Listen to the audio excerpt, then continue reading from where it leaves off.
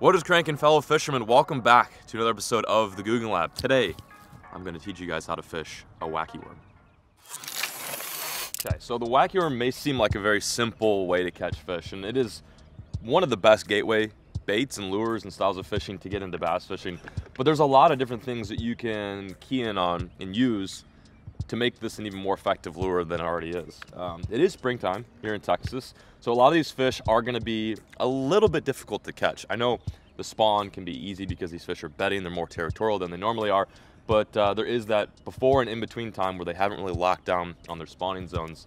And one of my favorite, absolute favorite rigs to throw is just a little weightless 5-inch stick bait. This one in particular is the LUNKER log in a little June bug color. When I'm fishing stain water, I like darker colors. When I'm fishing clear water, cleaner water, I like more natural colors like green pumpkin and baby bass. And if I'm not getting bit in a certain color, I'll generally switch up. So we're gonna start off with this little June bug color, and we're gonna kind of go around these docks, these little cuts, these little indents in the bank.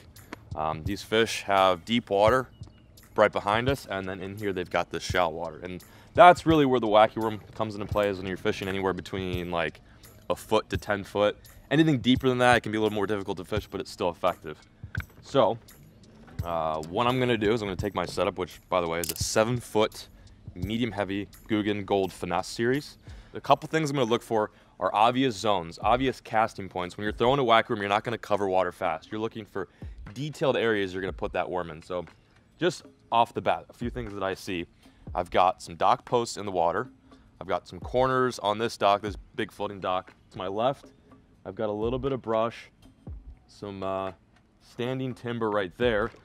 And on my graph, I can actually see some trees out there in the middle.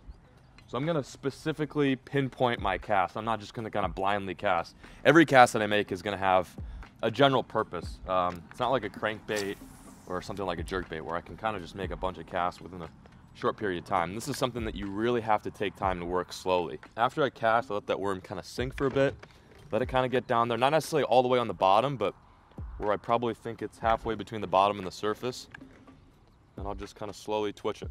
With the wacky worm, you really have to envision that bait just slowly twitching in front of a fish's face, so the slower the better, really, especially if you're fishing dirtier water. Just kind of twitch it up and down.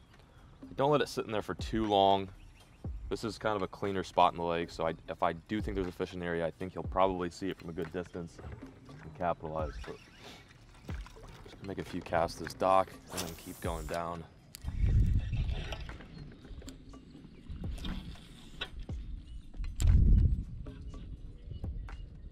There's one.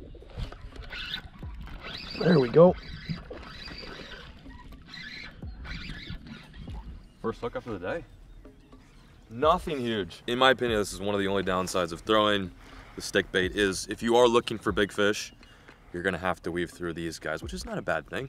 You know, we don't judge out here on the water. We'll catch bigs and smalls all day. But perfect example. That was the first thing I saw when I pulled in here. Even before I made a cast, I looked at that brush and I'm like, that looks like it could have a fish on it. Sure enough, first few twitches, this guy came up and crushed it. Nice little 12-incher. Thank you, little dude. Thank you guys so much for joining us on this episode of Googan Lab. We appreciate the view. If you guys want to check out some more of our videos breaking down bass fishing tips and techniques, be sure to check out the rest of our content on the channel. Be sure to subscribe, like the video, and we'll catch you guys next time. Thanks for watching.